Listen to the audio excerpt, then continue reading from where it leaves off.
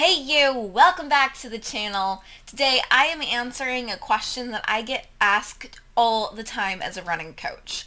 Why does my marathon training plan cap my long runs at 20 miles?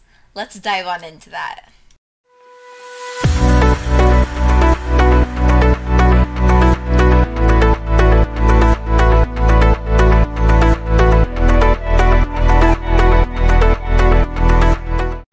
Hey everybody, so today we are diving into why most training plans will cap your weekly long runs at 20 miles. Now, not all running plans, right? There are literally hundreds of marathon training plans out there, but I would say most of them have you running between 18 and 20 miles, somewhere between 3 and 4 weeks away from your race day.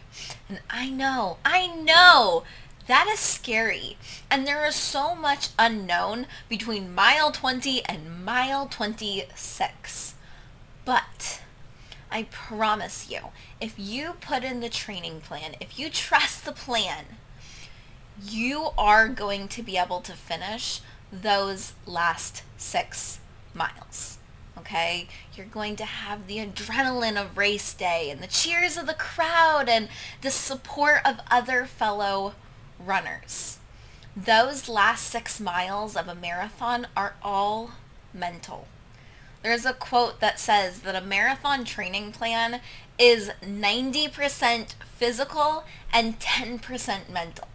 But race day is 90% mental and only 10% physical, because your training plan is building you up week by week by week, building up your mileage and stressing your body just enough that it can go a little bit faster and a little bit farther each and every week, so that on race day your body knows what it's doing.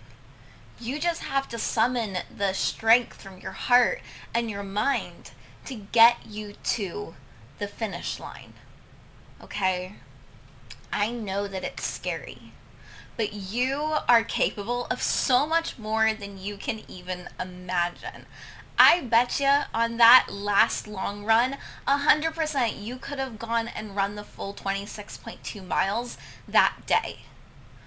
I want you to use that 20-mile run as a trial. This is your dress rehearsal. This is the day that you get to show up and prove to yourself that you can reach those 20s, right? When you look on your watch and you see like 20 miles, there's that moment of, I can do this. When you wear the clothes that you know that you're going to be wearing on race day, when you fuel your body with the gels or goos or, pretzels and Twizzlers or whatever you plan on eating on race day, when you go through the movements, there is something amazing that happens after that 20-mile run, where you realize that your dream of being part of the 1% of the world that has finished a marathon is finally coming true. You don't need to do those last 6 miles in training. You will have everything you need in your heart and in your mind to get you to that finish line. Okay? And the reason that we don't go further isn't that you aren't capable of going further. It's because that after about 20 miles, after running for, 3-4 hours, your body is under a lot of stress. And it takes your body a whole lot longer to recover from those stressors. And it really doesn't make sense to put that much overload on your body if we know that physically you could do those last 6 miles. So to reduce the chance of injury, to reduce the stress on your body, those last 6 miles are not necessary. You will be just fine on race day. Okay? Because you guys, 20 miles isn't just this magical number. A lot of training plans will have you doing from 16 to 22 miles in a training plan. There's really no magic number because it's not about how far you go during your long runs. It's not just the long runs that are preparing you for race day. It's the hundreds of miles that you've been doing throughout your entire training plan.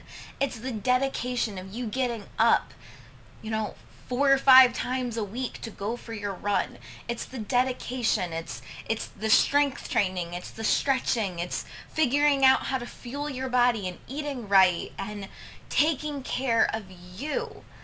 That is also going to contribute to you crossing the finish line. Mileage is important. Doing those weekly long runs is crucial to becoming a marathoner. But it's only a piece of the puzzle, okay? Make sure that you're still focusing on the other things that are going to help you on race day. Take care of your body. Listen to your body.